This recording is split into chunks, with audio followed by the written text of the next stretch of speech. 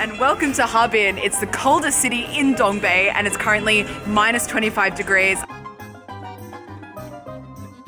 Hey Mom, hey Dad, where are you guys? We're in Fiji, it's around 30 degrees. Hey Mom, quick question. What's the temperature of our freezer at home? It's about minus 18 usually. Well, I am currently in a place 7 degrees colder than our freezer. Oh my gosh. Well, I'll leave you guys to enjoy the South Pacific. I'm gonna go explore Harbin a bit. One of the main reasons I wanted to visit Harbin is its very unique cultural heritage. Believe it or not, this city was once a thriving cosmopolitan center for Russian culture.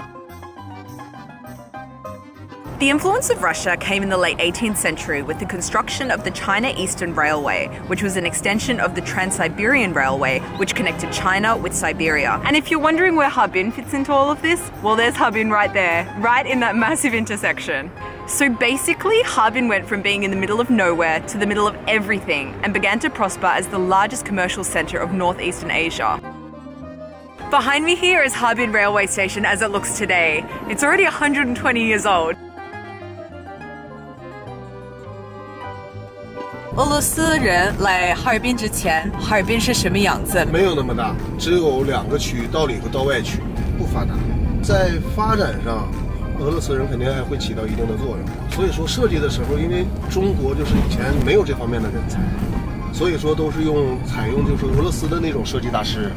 所以说他们在这边设计的建筑比较多。 Thousands and thousands of Russian engineers, railway builders, employees, soldiers and families moved to Harbin at that time. Houses were constructed, furniture and personal items were even brought in from Russia. So as a result, this city earned the name the Oriental Moscow because of its Russian look and feel. 现在在哈尔滨，俄罗斯人多吗？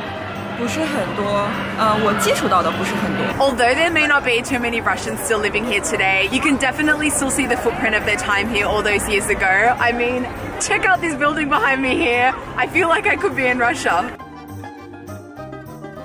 There are also a lot of French and Baroque style buildings here, so Harbin is also often referred to as the Oriental Paris. I'm currently walking down Zhongyang Dajie or Zhongyang Street, and it's probably the most obvious legacy of Russia's involvement with Harbin. There's a lot of history on this street, also a lot of interesting things to see and do as well. The first thing I'm noticing walking down this street is that every second person is eating an ice cream, which seems a little strange to me. Like, is this a thing? 你是不是觉得冬天吃这个东西有一点奇怪？ 哦，不奇怪，我们好像经常这样。越冷越想吃，很好，感觉很好，非常凉快。 People are literally lining up to buy ice cream in minus 25 degree temperatures. But I guess the convenient thing is here, no freezer is needed.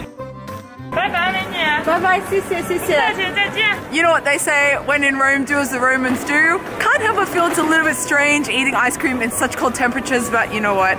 Gotta get amongst it. It tastes very nice. Another upside is I can eat it as slow as I want, because I'm not scared it's gonna melt.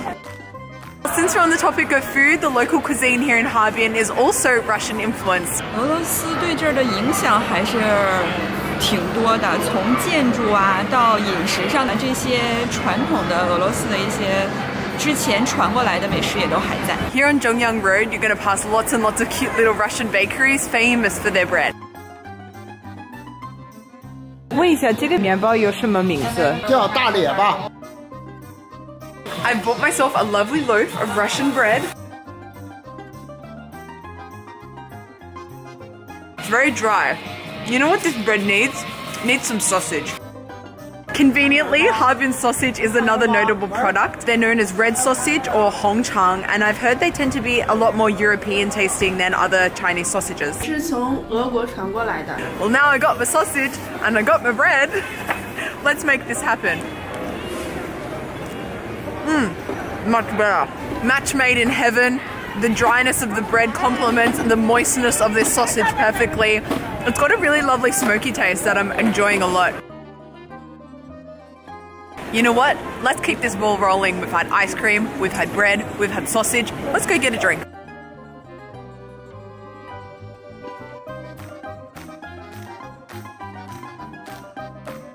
I'm here in a very unique bar made entirely of ice. Even my little shot glass here is made of ice. And of course, when in the Oriental Moscow, gotta have some Russian vodka.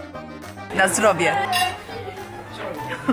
As many of you also know, Harbin is very famous for one other thing, the Snow and Ice Sculpture Festival. It's actually happening at the moment, so join me next video as I go check it out. See you then, guys. Bye.